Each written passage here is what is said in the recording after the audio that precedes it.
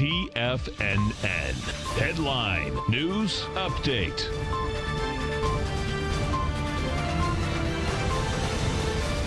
Welcome, folks. We had the Dow Industrials finished down 55. NASDAQ off 20. S&P's down 6.5. We get over and we take a look at the S&Ps, folks. What you're going to see is this. Now, the bottom line is that you actually didn't hold price.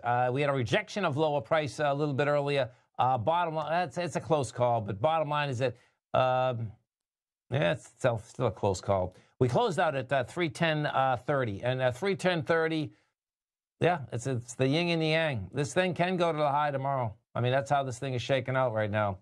As we come into the close, let's go take a look at this. ESZ9, what you're going to see out here is that the ESZ9. You're going to see when I started the 3 o'clock show, bottom line, it was a direct rejection of lower price. The bottom line is that we were up to the 3108 level. You came down. Now, you're going to be lower tomorrow. You came down hard. So we came down to 3102.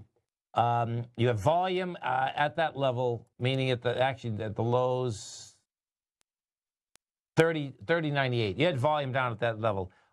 Big volume, too, by the way. That's going to get tested more than likely overnight. NDX 100, same type of setup inside the NDX 100. And you got to remember, we're coming into a Friday.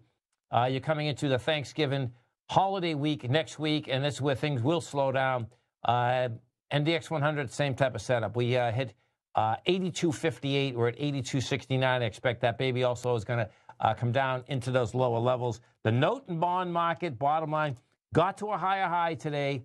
Monster volume on the way up and couldn't hold price. When you see that, many times you back off a bit, and then guess what? You are right back topside, fast and furious for higher price. And inside the 10-year today, we got up to 130.02. You had 2.4 million contracts, monster contract volume, folks.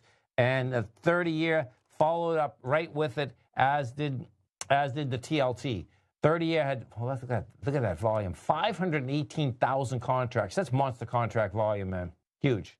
We're going to be right back topside. So picture, your last swing point out here had 460,000 contracts.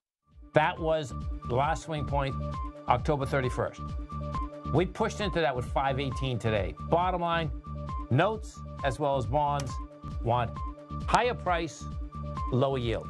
Have a great night, folks. Have a safe night. Come back here tomorrow morning, 9 o'clock. I'm Mr. Larry Pesavento. Great program. Have a great one, folks.